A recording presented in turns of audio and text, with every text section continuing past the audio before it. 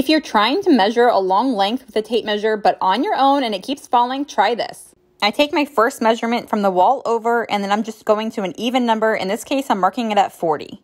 And then I'm going to go over to the other side. So from the wall over, I'm going to make it so it's an even 100. So I'm going to mark this next one at 60.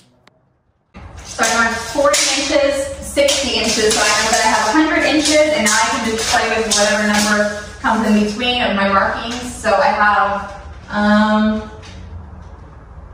37 and a half. So now I know that I have 137 and a half.